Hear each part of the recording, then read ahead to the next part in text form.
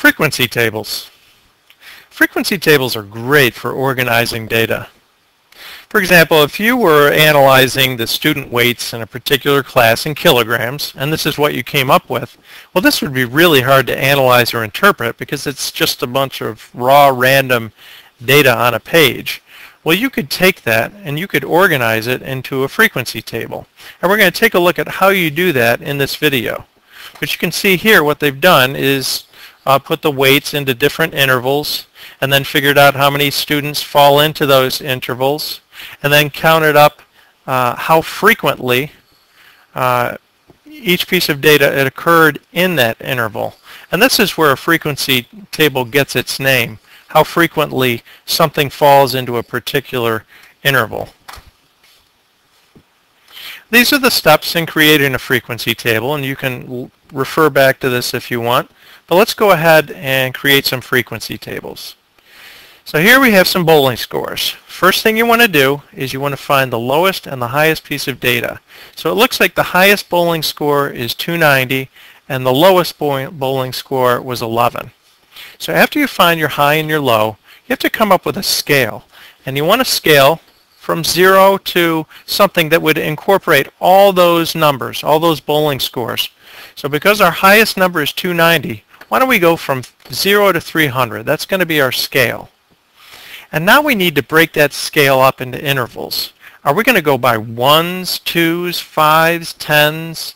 Well, you don't want an interval that's too big, and you don't want one that's too small. So let's try an interval of 50. We're going to break it up into 50s. So I'm going to go from 0 to 49. I'm going to go from 50 to 99, 100 to 149. So each time I'm going up by 50s. And I need to go all the way up to, this will be our last one, 250 to 299. And that will incorporate all our scores.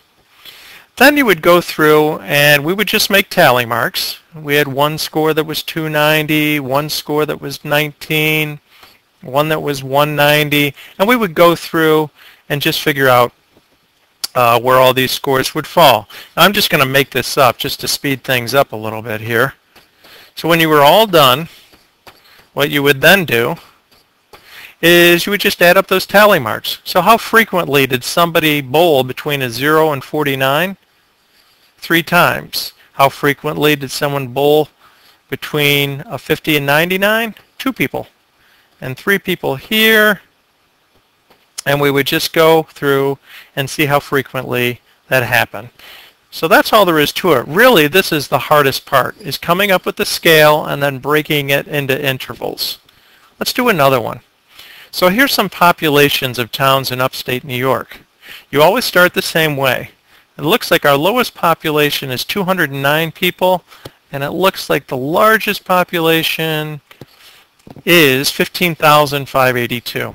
Okay. So our scale then, we would want to go from 0, we could maybe go from 0 to 20,000. I'm actually going to go from 0 to 16,000. And it's entirely possible that people will do this differently, and it would be perfectly fine. So if someone did from 0 to 20,000 or 0 to 16,000, that'd be perfectly acceptable. Now we need to break this up into intervals. So you could go, I think thousands is probably too small because that'd be a pretty large frequency table. I'm going to go by 2,000s. And I'm going to show you a little trick. So I'm going to go from 0 to 1,999. I'm actually going to do these numbers first. So I'm going by 2,000s. So 2,000, 4,000, 6,000, 8,000, 10,000, 12,000, 14,000, and that's good. So one less than 4,000 would be 3,999. One less than 6,000 would be 5,999.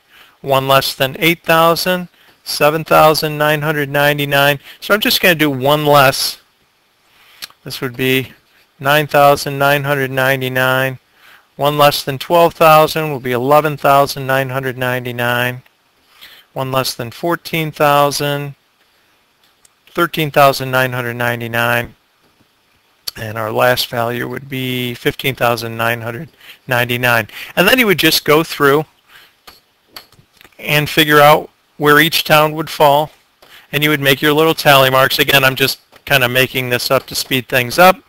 And then after you're done with your tally marks and checking off all the different towns, you would just count up your tally marks, and that would give you your frequency. So again, this is the tough part in making a frequency table. Let's look at another example. Here's some starting salaries, and we're going to identify our high salary and our low salary. Then we're going to pick a scale from 0 to what? Looks like 0 to 100,000 would be good. And then pick an interval. And I think a good interval for this would be 20,000. So 0 to 19,999. 20,000. I'm going to do the same thing I did in the last one. I'm going to count by 20,000s. And that would be 80,000. That's perfect. So 1 less than 40,000 is 39,999. 1 less than 60,000 is 59,999. 1 less than 80,000, 79,999.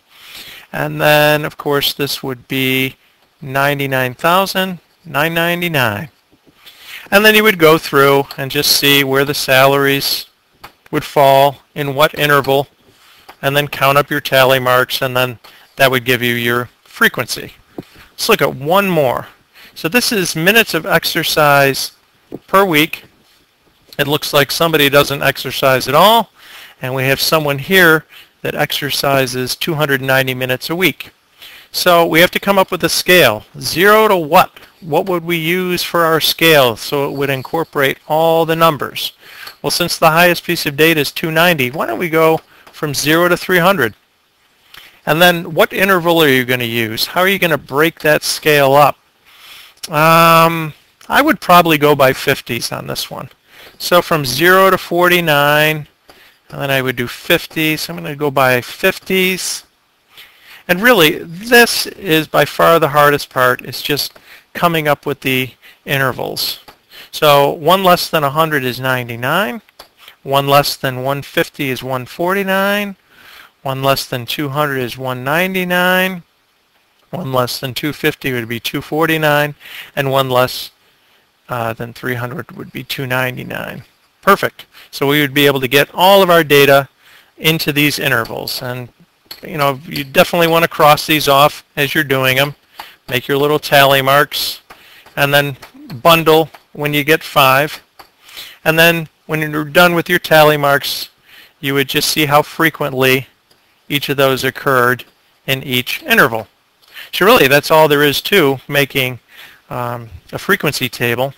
Now, here we have a frequency table, and we have a problem. There's a little problem with this frequency table. See if you can see what it is. I'm going to give you a hint. It has to do with the intervals that we've chosen here.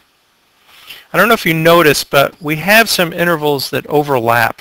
Now this is a problem, because what if a student sold 10 tickets? Where are you going to put that tally mark? Would it go here, or would it go here? And you can see that we have the same problem with 20. If a student sold 20 tickets, where are you going to put that tally mark? It's important that when you select an interval that they don't overlap. You'll notice on the one we just created, these intervals don't overlap. So be careful of that. Let's take a look at one more frequency table. And we also have a problem here, and it's with our intervals. Do you see what the problem is with these intervals? Take a look at them. Well, the problem is we have inconsistent intervals. You'll notice that we go by 50s here, and then all of a sudden our interval switches to 25. It looks like it's, well, what is it here? That's an interval of 14 or 15. And then all of a sudden we have an interval of 60. and then an interval of 150. Your intervals need to be consistent. You need to go by 10s, 20s, 2s, 100, 1,000. You can't switch. So that's pretty much all there is to creating frequency tables.